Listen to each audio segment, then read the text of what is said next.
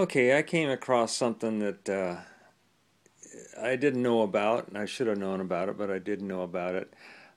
They have these thermopile thermogenerators now that will put out enough voltage and amperage to run a Joule Thief.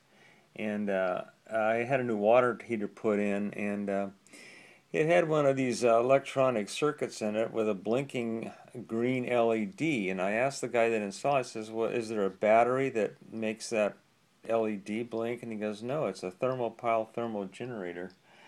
And what they've done is they've taken this old idea of putting two dissimilar wires together in a bundle, a great big bundle, and wrapping it up in one of these, looks like a thermocouple sensor, but it's actually a generator that generates now enough to run a circuit to control fireplaces or water heaters or whatever. So anyway, I found it online. It was only like $7 and bought one.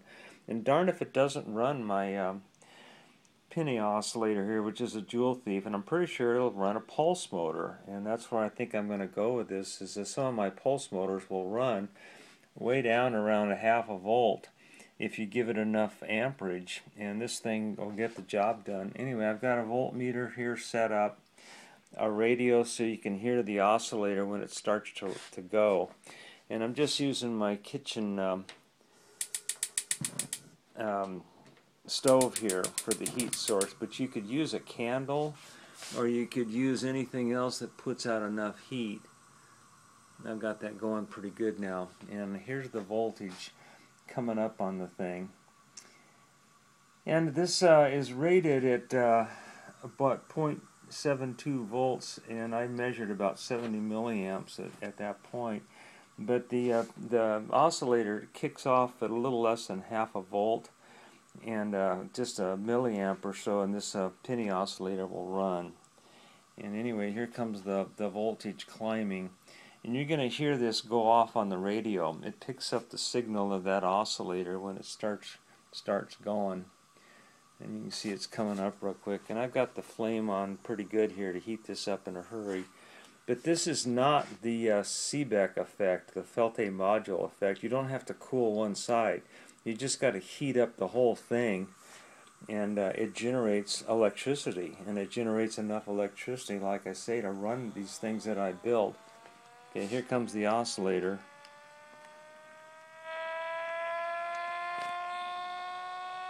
And there's the voltage on it. And there's the LEDs on now. And this is I call it the penny oscillator. It's a modified Joule Thief is all that is. And that's the voltage on the thermopile right now. And this will climb on up. It's rated at, like I say, about 0.72, but that's not really what the load is going to be on this thing.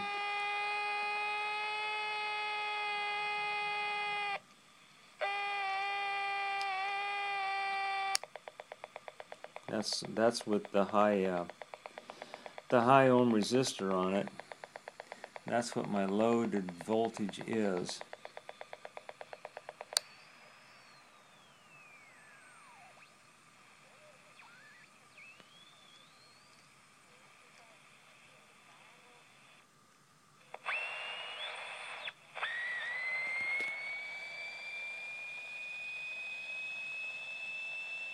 And these are on full bright now. Unfortunately, it's daylight, so you can't see this, but this is on full bright. And that's the loaded voltage that the thermal generator is putting out. And that's, like I say, that's with the stove on pretty high there. But a pilot light is how these works. The pilot light is all it takes to make this thing go. And I'm pretty sure, like I say, this will run a pulse motor. And like I say, when I put this over on the amperage, I get about 70 milliamps. Let me turn the heat down a little bit. You'll hear the frequency go down as I turn the heat down here. turning the heat down on the stove.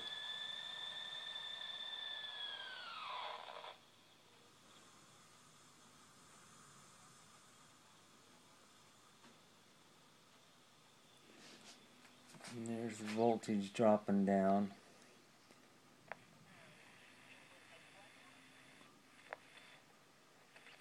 It's still on full bright.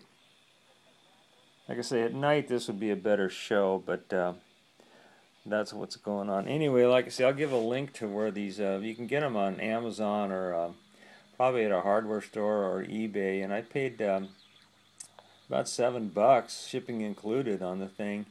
And like I say, it's enough juice to run this quite nicely. The penny oscillator, Joule Thief, of course, would run on that just fine. But I'm thinking pulse motor all the way, and then run it off probably either a tea light or a little alcohol one flame stove.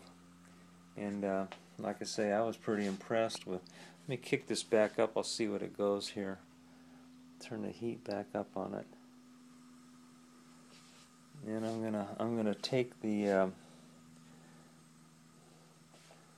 penny oscillator, turn it way down here.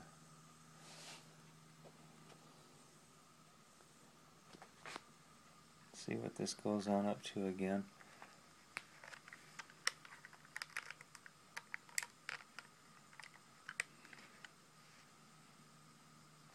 Where you have this in the flame, by the way, was rather critical. The actual generation of the power takes place at the junction of the dissimilar metal wires, and like I say, they're all bundled up and they're probably put in series. And there's a bunch of videos on how to make one of these thermopiles, and it's really old and not a really efficient way to convert energy. But the fact is that it is a way to do it, and now they're using these on hot water heaters, and my hot water heater has one of these things in it, so that it's actually generating enough electricity to run a microcircuit, and has this blinking green LED light that is operated by this they're called Thermopile Thermogenerators. I guess that's where it's going to be now. Let's turn this back on. And there's the oscillator running again.